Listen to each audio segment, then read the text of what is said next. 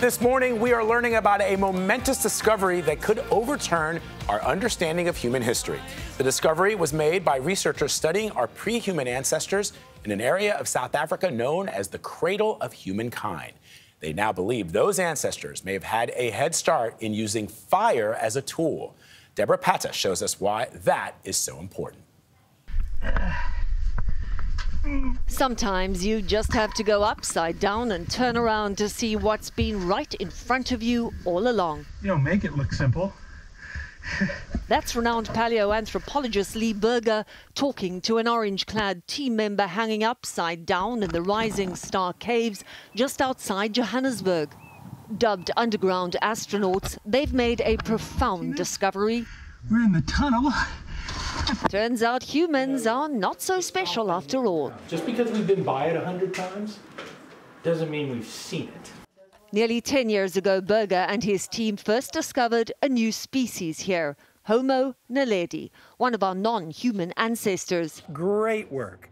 Beautiful. He drew sharp criticism for hypothesizing that the creature was deliberately placing its dead in a dark and dangerous underground chamber that no one believed was possible to navigate without light. And the reason they didn't believe it was because Homo naledi, with its tiny little brain, just bigger than a chimpanzee, couldn't have had fire.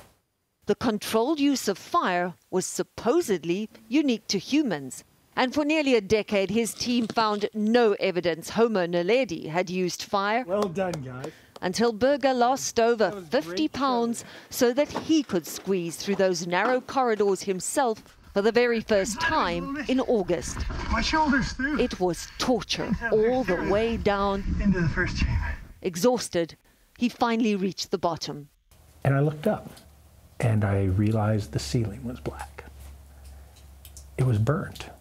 It was covered in soot. It had been right above our heads the entire time. But you were looking down all the time? But we're always looking down.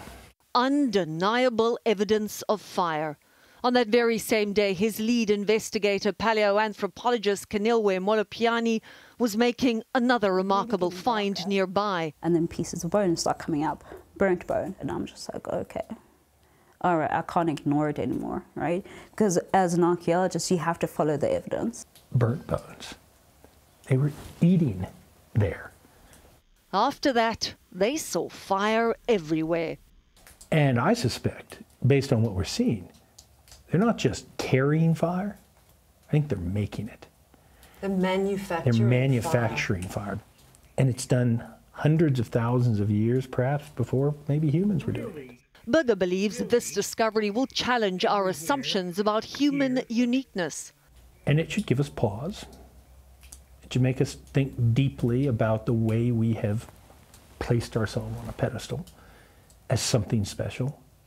Because Homo naledi is beginning to prove that it may have happened many times in the past. We are arrogant as humans, though, because we think we're superior. I mean, one of the reasons that humans are so harmful to the environment, to this world, is because we think we have some ownership of it.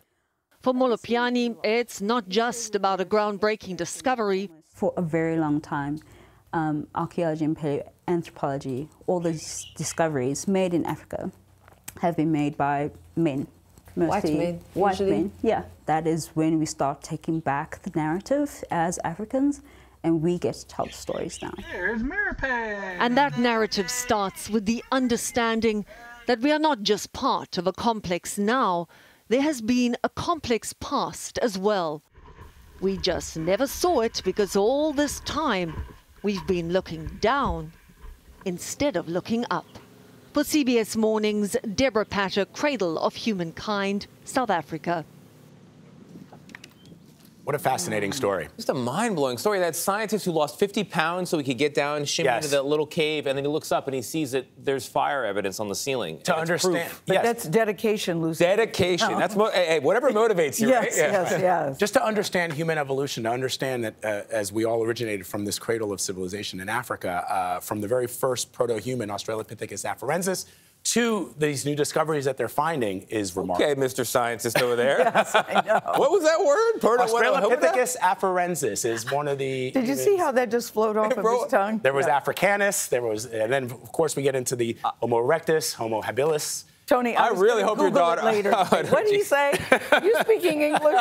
Latin. Oh. Glad. I mean, I'm an anthropology nerd amongst the nerding of other things. And we turn yet another page in the book of Vlad. Yes, I know.